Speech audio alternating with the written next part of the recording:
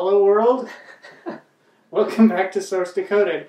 I'm pleased to have someone here that we haven't seen for a long time. Well, I see him most every day, but it's been hard for us to get together to do a video for a while because we've moved. Yep. And just kind of all sorts of life Yep.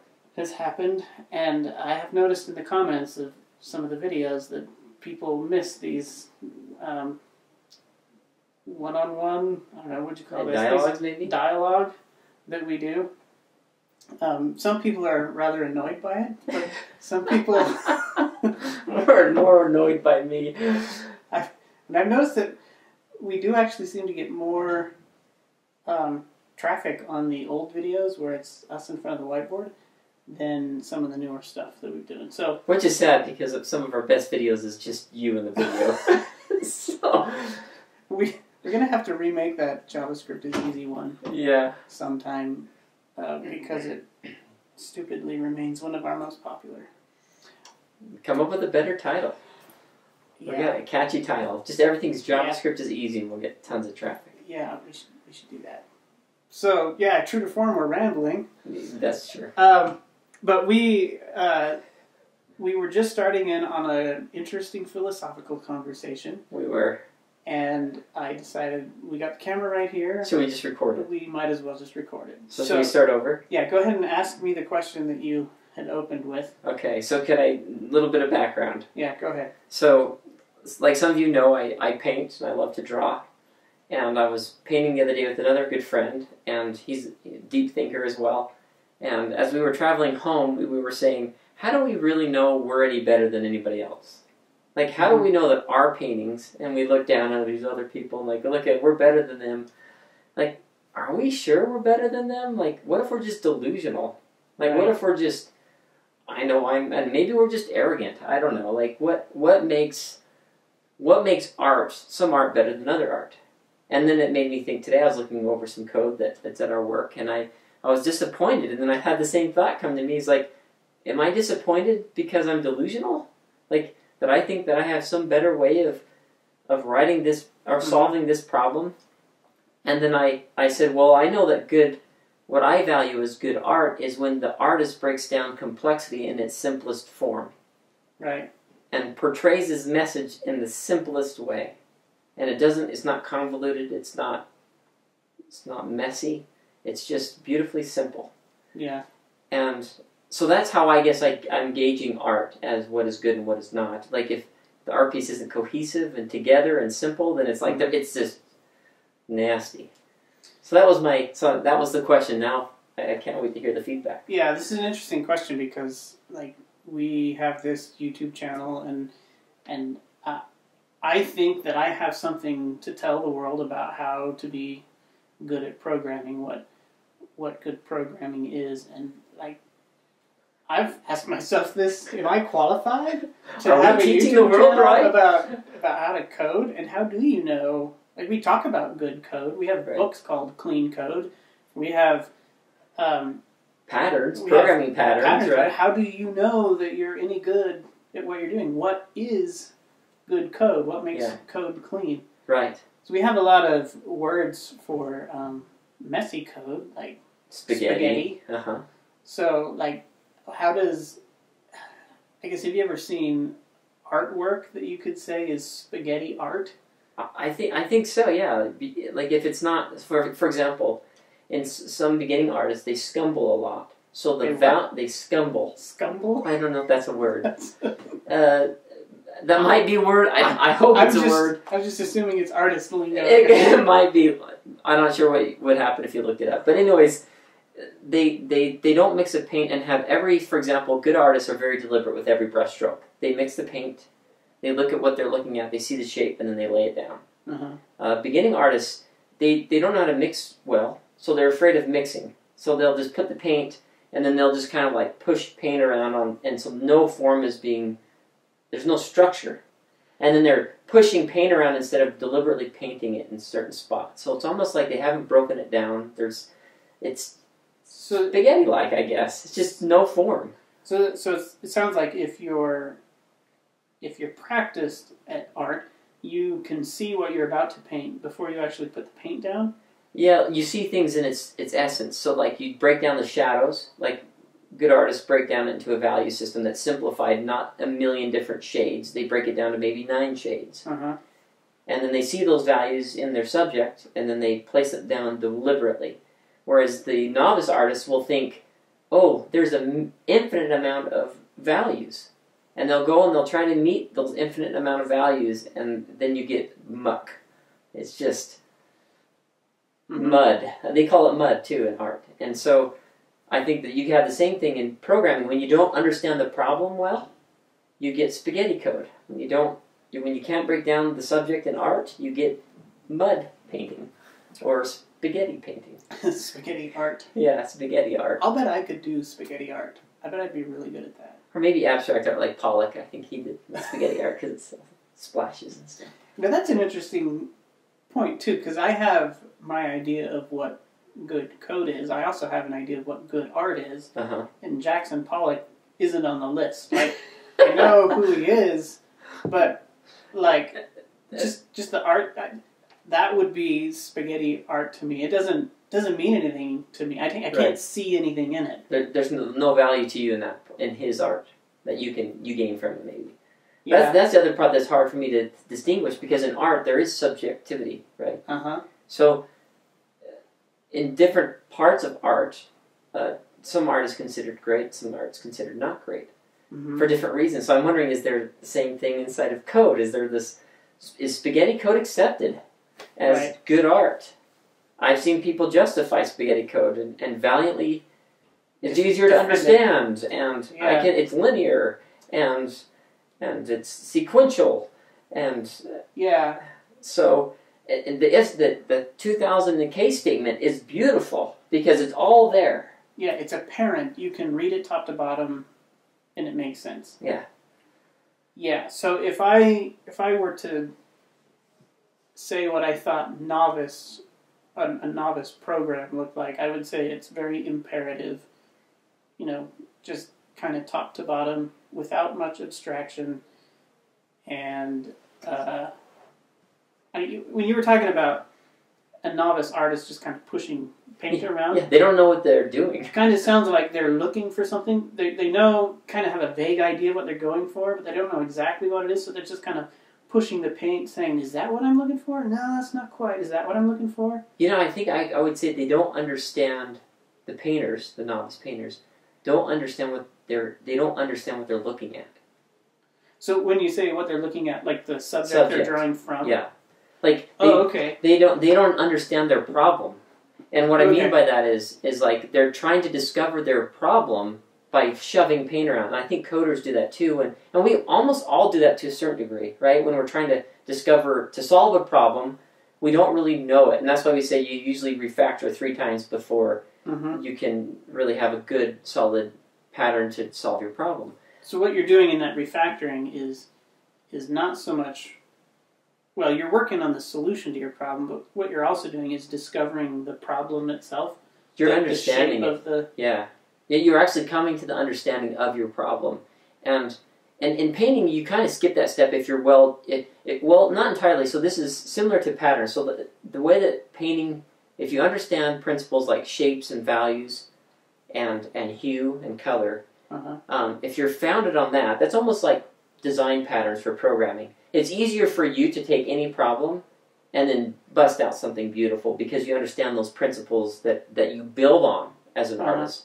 I feel like those building blocks in programming are programming patterns.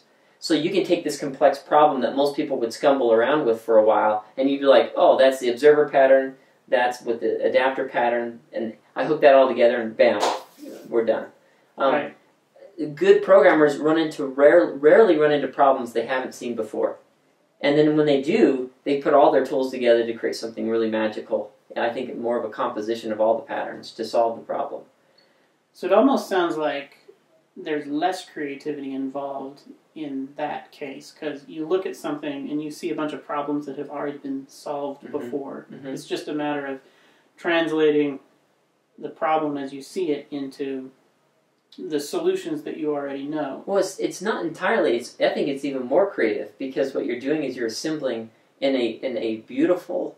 It's almost like it's more creative in my opinion, because every creation starts somewhere. Like your medium that you're building something with starts somewhere. Like if you're a programmer, you're starting an operating system in a language, right? Right. And somebody did a whole lot of work for you to get to that point. Just like an artist someone did a whole lot of work to put this oil in the tube and made these brushes, right? There's a whole lot of work gone into it, even before you start putting paint down or start writing code. Right. So we have to remember that I don't think that assembling is not creative. Assembling beautifully is one of the most creative things you can do. That's what makes your art creative. Is like my style is the way that I put the paint on. Not that for example, you get 3 really good artists in a room, and they paint the same subject. They'll have like 5 principles in common. They're great at color, great at hues, great at edges, great at values, great at although I can't remember what I said, but anyways, great at those distinct principles inside of art. Each one of those 3 would have that. Yet the way they applied the paint, used the medium and applied it, they all have their certain fingerprint. And each one would be brilliant. So you could take like 2 of the best programmers in the world, yes, set them down to the same problem, and they could both come up with awesome ingenious, but different solutions to that problem. And I think they would have both pros and cons to both. So what I would see happening is one would value speed, and then maybe one would value atomicity. So based on the artist, that's how it happens to 2 artists. Is some value edges and some value shapes, and so you'll see that slight nuance. And so I do believe that, and you would decide to pick which software you wanted based on what problem is better for your solution, or what they did to solve your problem is better. So like if you want speed, then you go with the one. If you want I can't remember what I said, but anyways.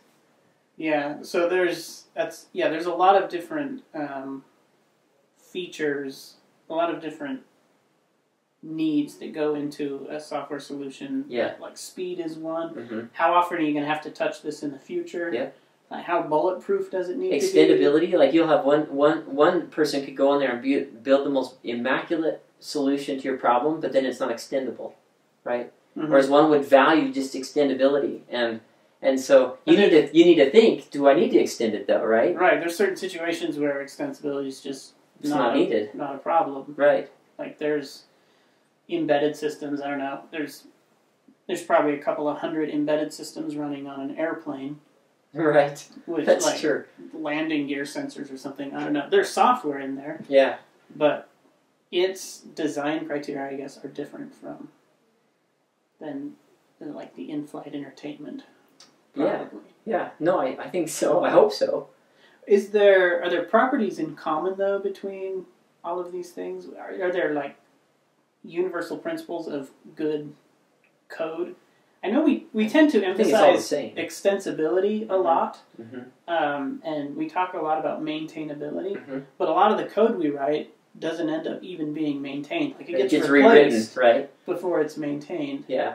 So I've sometimes thought that maybe maintainability is a false guiding star for certain projects. I could see that. I think what I see more of is not necessarily maintenance. It's bugs. Like people, for some reason, maintenance is like maybe I guess there's 2 types of maintenance. There's hot fixes, bug fixes, and then there's like adding features, right? And fixing bugs. Yeah. So what do you mean by maintenance? If you mean by bugs, I've seen a load of bugs go through because of bad code. Okay, so we could say that good code, regardless of what it's doing, leaves few places for bugs to hide. Almost nowhere. The code that I've seen that's truly good, it's like there's no place for bugs to hide. They understood the problem well enough, but there's no hidden. There's nothing, like there's no fringe cases. And that is more rare. It's rare to see that, but there are programmers out there that can do it. So you could say then that, and maybe this is still a little subjective, but if you look at a good program, it should look almost exactly like the problem that it was matched for. Just like when you're painting a painting, the painting should look like the subject. Yeah, and you should understand it. Like that's another thing is good code describes what it's doing really well, right? Like if you were given this problem, someone's familiar with that problem, they should be able to go into the code and follow exactly how it's being solved. Yeah, and I would say good programs do that. But there's a little bit of a paradox here because a novice programmer is going to take, well, probably every programmer, okay, this is obvious. Every programmer is going to take the path that makes the most sense. But the novice programmer's easiest path is going to be the imperative one. It's going to think about the problem in terms of steps that need to be accomplished in some order. Yeah. And then he's going to write that. Yeah. I think you could argue that that is the easiest thing to understand because everything is just there in one source file, even if it is 2,000 lines long. You can read it like a book and tell what's going on. So what's wrong with, why do more mature programmers tend away from imperative code towards object-oriented or functional or some of these others? Because the bugs. They want to remove the possibility of bugs. Just like as an artist, when they use these principles to have the least possible error. So like, we simplified, for example, in art, we simplified the value scale. That means I'm not being overwhelmed with the complexity. I've broken it down into these 9 values, and then I work in all the infinite values with either blending those 2 colors that are bridging each other, and even they call it fanning, like just smudging the 2 colors together, so you create this smooth transition, which is infinite, right? So like there's ways to break down the problem beautifully, and that's why programmers do the same thing. Is they think. So how do bugs hide in imperative code? Mostly you get into the realm of the code that are at today, for example. They pass the state around in every function. Okay. So, object-oriented programming, for example, the point of that is to store the state in the object, and then to have have your methods have very few parameters. The state should be inside the object, and you're acting on that state and the returning results. So you know exactly where the state is. Yeah. And how the only ways it can possibly be changed. Be mutated. So you've got this paradigm that helps you, right?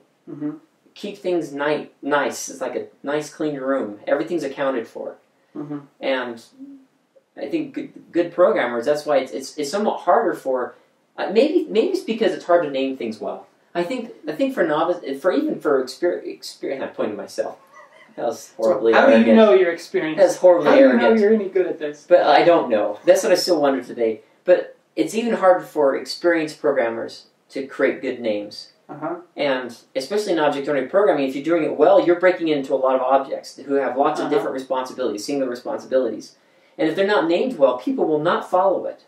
Right. Right? And so I think that's where maybe the most grind is imperatively I can follow it, but here's the thing, is I don't believe that either. If you get into 50 lines of imperative code, your brain is already gone. It's gone. Oh, because you have to load. You have to load the whole thing in your head and go, what happened? Just like 20 lines above? Did we check for that condition? It's like, and you're really struggling to retain everything, all of the conditions in your head as you work down that tree. And if you've got a huge case statement and you're 50 lines into it, I can promise you will have a bug because your brain cannot hold all the paths. And the case statement operates in order, so you have to know what came before. Yep, and even if there's case statement, I see a lot of if statements and case statements. Good luck on that one. You just blew through the roof. And then if that case statement's in several other methods in your class, whoa, oh man, that's when I push delete. Like there's no point. Like you may as well start over at the. You can't go back in there very easily and actually not create another bug. Like you will almost guaranteed create another bug. Yeah, I think that's what spaghetti code means. Is that if you grab one noodle, you're guaranteed to wiggle all of the other noodles.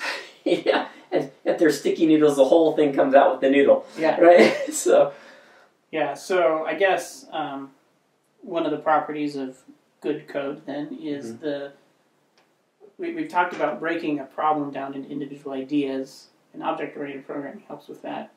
But the other thing you get out of that is this decoupling of the various ideas so that you can wiggle one thing and not shake the whole. So think about that. Let's do this in a little thought experiment. Let's say you have an object, and in that object you have 3 or 4 other objects instantiated inside of it to do specific roles. So let's say this is a very complicated class. It does lots of things. Maybe something like an ORM. Really complicated. So inside of it, there's a lot of other classes being instantiated and created to do things. Because if you try to do all of an ORM in one class, you're going to have a nightmare. And so if you can think about... Speaking from experience. It is speaking from experience. So if you had different parts of that ORM in classes, you could refactor that whole part, like an alternator in a car, right? Uh-huh. And the rest of the thing works. Just because there's just this one contract that you have to fulfill. Yeah. And as long as you fulfill that contract, it won't break your class that's using it. And so I personally see that as that's how it's not spaghetti anymore. You've compartmentalized. I wonder if sometimes people think they're avoiding spaghetti code because they're doing OOP. Like, I have classes and instructors, and my internal state is all private because I'm using getters and setters. But they don't actually understand object-oriented programming, like this beautiful marriage of state and functionality, yes. and this encapsulation. Yeah. So in your example of the ORM, yeah. That sounds nice, but it all falls apart if you accidentally leak one of those internal objects yes. out of your ORM yes. into somewhere else, because yes. now you're free to mutate what should be internal state to the ORM Correct. to something else. And that's spaghetti. That is, yeah, because yes, that's a perfect And you can do that example. by still using getters and setters. Yeah. Yeah. And setting it, like, you can do everything right. I guess the compiler's not going to save you from No, spaghetti like code. that's part of the problem with like functional programming or object-oriented programming is what I see mostly is you have Java developers coding in Java like C developers. Right. Like they don't even use object-oriented programming patterns. Mm-hmm. And that's just an expensive way to get structs. It's really bad, and they pass all their state around in their functions and their methods, right? So it's like you'll see methods that have 6 parameters. Mm-hmm. That blows me away. Like, why shouldn't the whole thing be a whole other class with that state and acting on it? Like, I don't understand why that's there. Like, why are we using object-oriented programming if that looks like that? We did that in C because C was all we had. Right, We hadn't invented new paradigms yet. Right. And it was a great improvement over. And see, that's not. And what's hard is it's not entirely.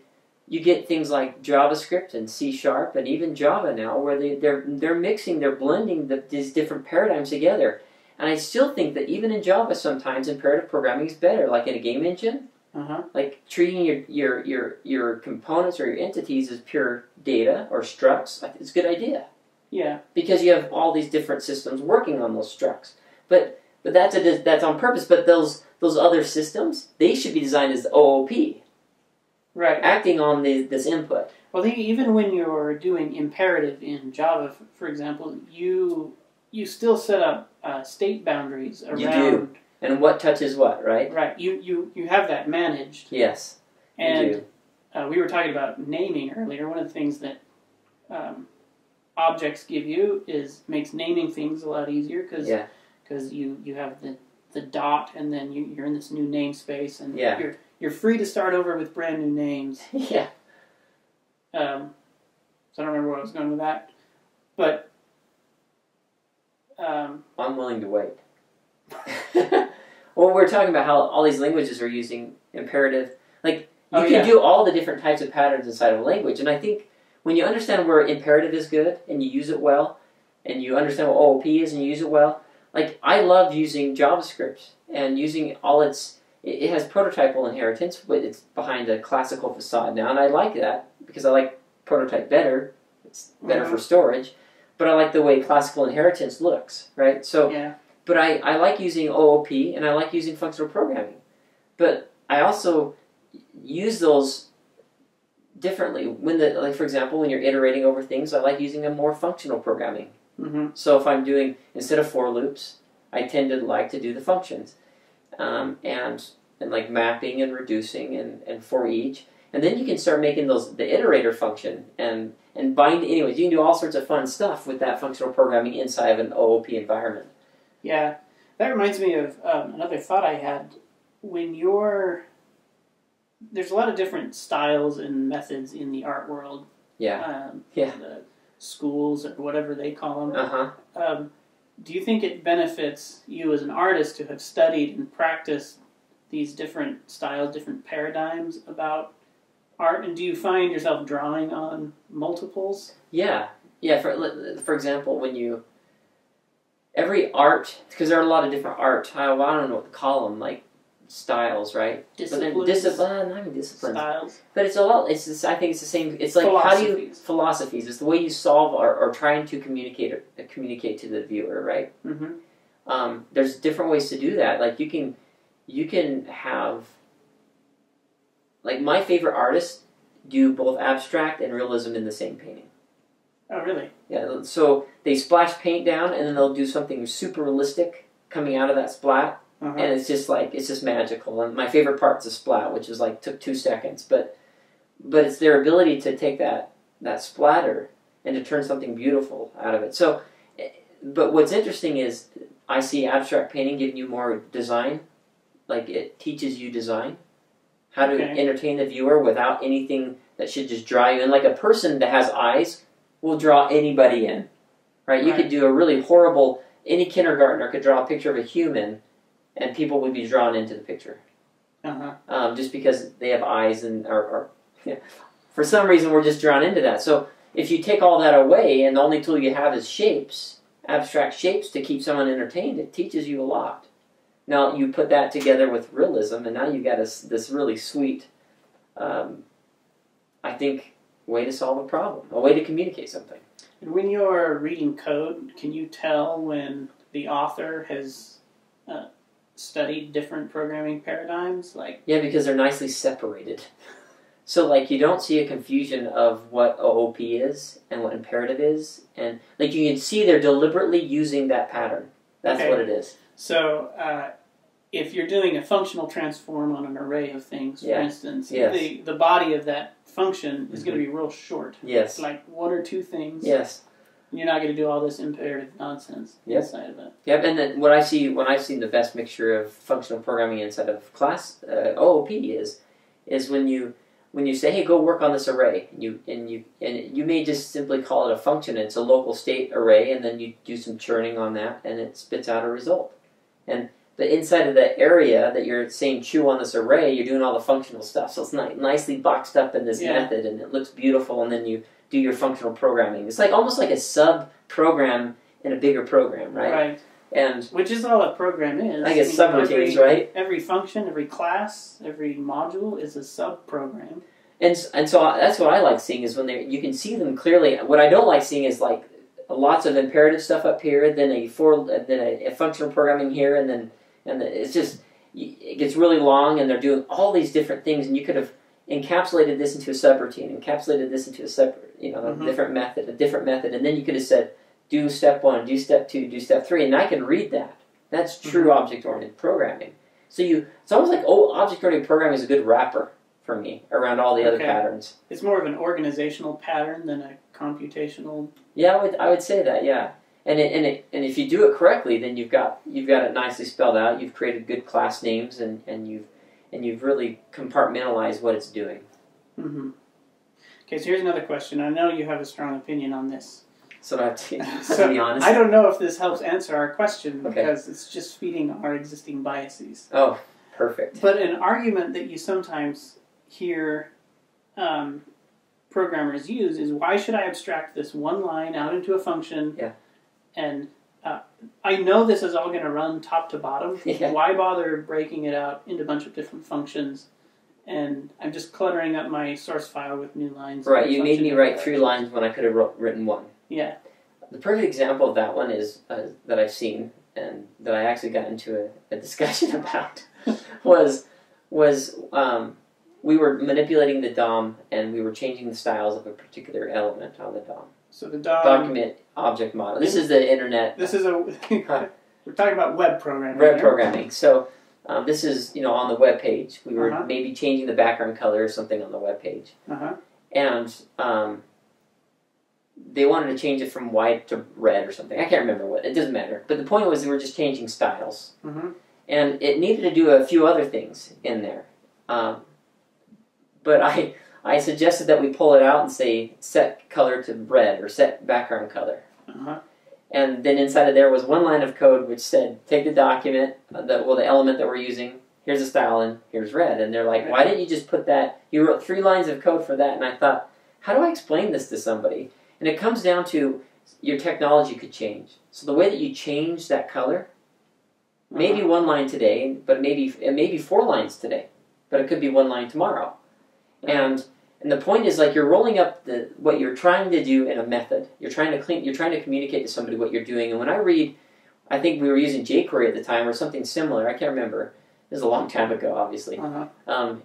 You would say, hey, .css. Like, that line of code, it didn't tell me what was happening. It just did something. And so I have to read it and then go, oh, that line of code is changing the background color. And so nobody gave that to me. I have to now hold that line 47 is changing my background color. And instead of being able to read this beautiful function that would tell me what it's doing, and I don't care about how it's doing it, just tell me what you're doing, I had to retain everything. And then remember, oh, what did they do? Oh, they changed the background color, they set the text, they enlarged the font. You see all these different problems, right? Because it's easy to remember things in terms of like a story. And so if you're reading through that, you're going to translate into change the background color anyway. Yeah. Like, that's work that your brain has to do. Yeah. So you remember this function did this, this, and this. We talked about this in one of our first videos, the What and How video. Yes. And recently I was reading Clean Code by Uncle Bob Martin. Yes. And he actually talked about this same thing, which made me feel really good inside. I'm sure it did. Validation. Yeah. He had a different name for it, but the idea was the same. Like, you want the body of a function to explain what's going on. Yeah. And then you describe how that happens elsewhere. So. And most of if you do that, most of your methods don't get more than 5 lines. And people will be like, what? Yeah, really. If you're breaking down, and the reason why it's 5 lines is because there's an if statement in there. And if I could get rid of it, I would, right? Like, it gets down to that level. And a lot of them are actually just, remember, they're holding the state, so they can act on that state with 1 line, doing some other thing. But now it's labeled. It's telling us what it's doing inside that body. Right. And then if you have this function down here is maybe 5 lines, and all it says is step 1, step 2, step 3, step 4, and you can read what those steps are, it informs you of the whole thing. Like that one method, I don't have to read all of the code to know exactly how this developer thinks. Right. And it saves you, the reader of the code, from having to load more than you need to. And think finding a bug, how much easier that is. Because if you have a bug, someone's like, this is breaking, and you read what it's doing, you're like... The background color got set to chartreuse. Right. Is that even a color? I don't know. Sounds good. You should know. I just mix them. Okay. It seems like a fertile topic for another discussion. Yeah. But anyway, so the background color got changed to the wrong thing. It's simple. Like, if you're going to go look for where that happened, you don't need to know the hex value of the color it got set to. Right. You just find background color. Right. And you would find it. You would find it, yeah. And even if it was more complicated than that, like they were like, this is the part that, you know how, like, let's say your object is simulating an engine start, like ignition or something, right? And ignition has 3 steps, and you're like, the alternator doesn't turn on, right? Something like that. You would say, well, that's in step 3, because you could see that step 3 was turn alternator on. Yeah. And so you just go to that, and not all you have to live in is that part. You're not living in that big mess. You separated it out, and so that's why I say you don't have bugs, is because you literally they have nowhere to hide. Yeah. And if they do, they're found and squashed pretty easily. Yeah, I didn't used to always think about bugs being things that hid places, but you can by thinking of them in those terms. Of course, they hide places. Otherwise, maybe this doesn't make any sense. But if you think in terms of that's a place a bug could hide, then you tend to design things very differently. You do, because remember how, like, if you completely understand your problem, you'll have this very straightforward solution. And that's why there's no place for the bug to hide. What I've found is usually in these lots of if statements, lots of case statements, is they really don't understand the problem. And so that's why there's hidden corners, there's hidden use cases that they're not even comprehending. They haven't... What's that quote? It's like... I think you know it, or Einstein quoted it, I can't remember, but it's something about how usually the solution is the simplest. Oh, Occam's razor. The the simplest answer tends to be the correct right one. Right, and yeah. that is exactly the same for programming. Like, good programmers, like, it doesn't take them a lot to do amazing things because of the patterns they know. Yeah. And maybe there's a little paradox here too, because an experienced programmer sees things differently than a novice programmer. Well, it's like the tools, right? Like, when you have these tools, just like in painting, when you know values, you know color, like, those are tools to you to see the world. Right. And when you're programming, and you have design patterns, those are tools for you to see the world. If you're a novice, you don't have any of the tools. You literally have the language. You've been taught object-oriented programming, and that is it. And even then, you didn't even get taught it. You've been taught syntax. You've been taught syntax and writing in the form of C. You know what a constructor is. Yeah. You know what getters and setters are. Right. So, I guess the hard thing is a beginning programmer maybe just can't do it. They don't have the tools, and I think that's part of the problem too. Why they like don't do the design patterns because they don't even understand that, right? You're trying to give them code that they can comprehend. Yeah. And I don't know the solution to this because it seems like we're trying to accommodate those. There needs to be an accommodation, like they work with you. Right. I just don't know I personally just say train them. But if we could teach the principles along the way, I mean, you don't start a new pianist on Liszt. That's right. And maybe that's true.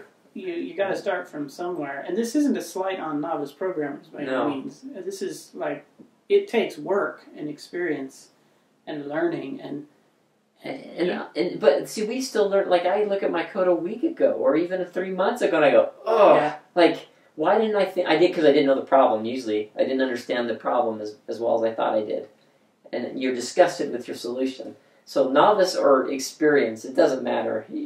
So maybe that's the question, maybe that's the answer to our original question. How do you know that you're good? Is when you look at something you wrote a week ago and see what's wrong with it. Yeah. Or oh man, it's bad. You look at some other code. Of course, that's not fair to say, because you'll always look at something and say, I would have done that differently. Yeah, yeah. But I think we've hit on some important things like the connectivity, the intertwinedness, spaghettiness of the code. State boundaries are super important. Yeah. Like that Don't goes bleed. back to the spaghetti thing. Mm-hmm. And you can tell when some code reflects a specific problem and not just like the concrete steps to solving some problem. Right. I think. So well think about.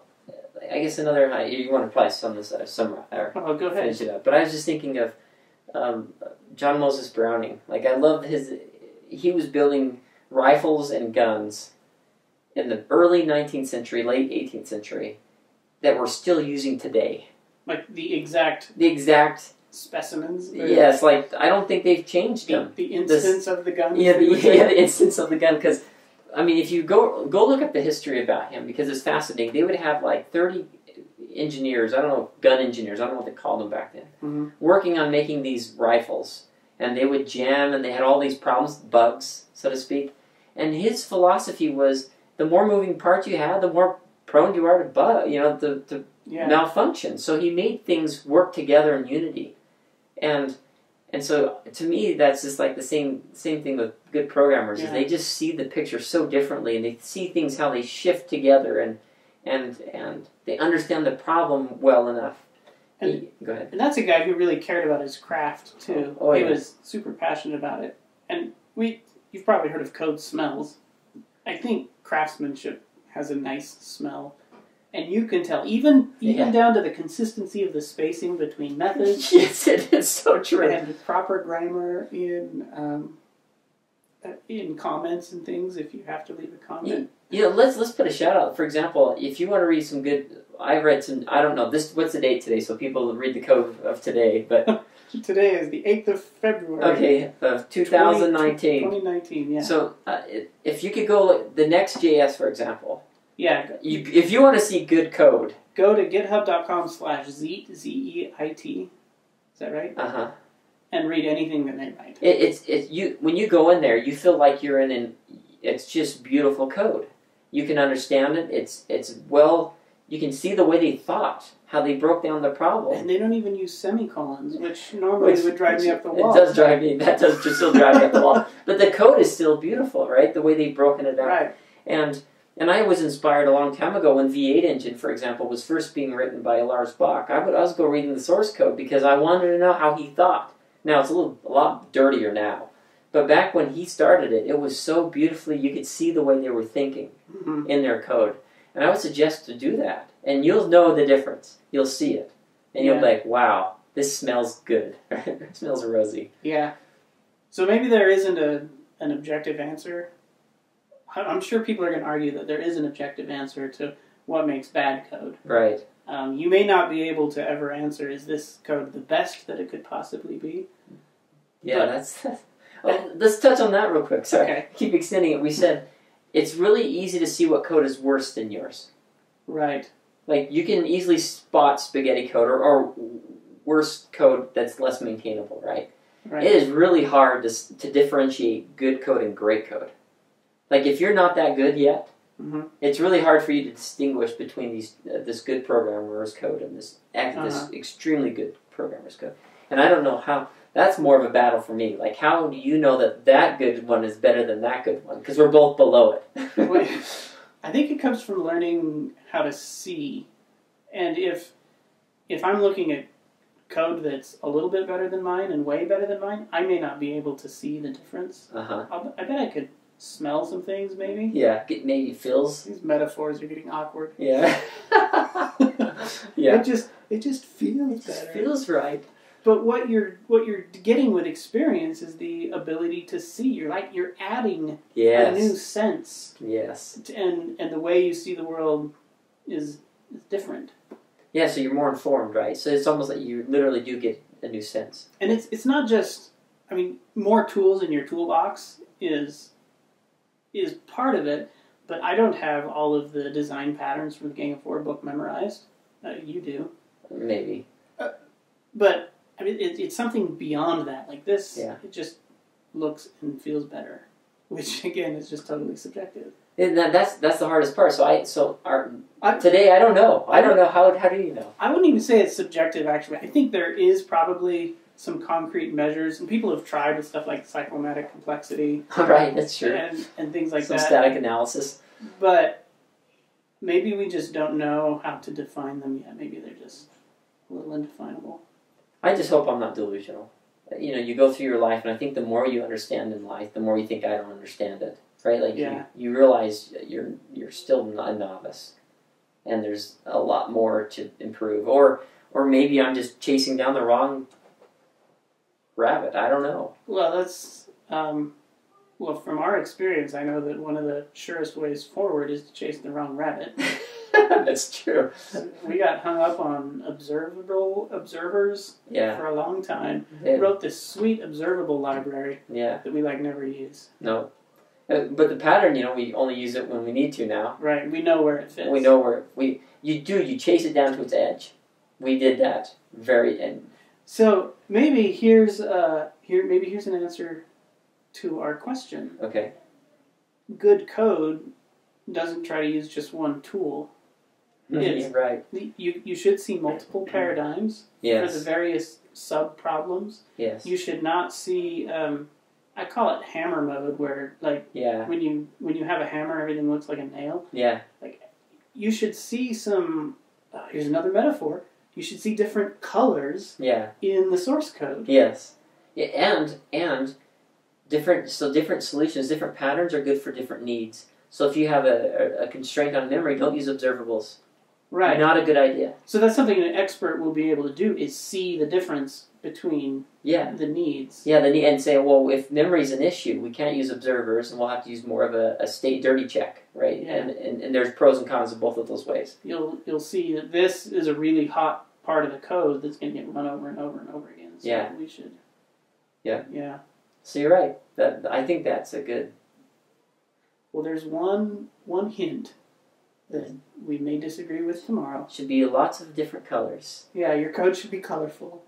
And used in the right way. I guess it could be colorful and awful, though, too, if you use the wrong pattern in each area, but lots of different patterns. So yeah, well, I haven't worked functional in here yet. yeah. I learned about aspect-oriented programming. You got to put that in there. Put that in right there. Yeah. I'm going to make JavaScript look like Haskell. Or Java look like Haskell. Well, that would be fun. Well, anyway, this has been fun. I hope you guys enjoyed this. How are we up to? 45 minutes. That's just about like average. Our ranting continues on. Yeah, well, let us know if you actually like this really long, but I don't know, I thought it was fun. It was fun. We recorded it. It's now documented. Yep. We'll see you later. Bye.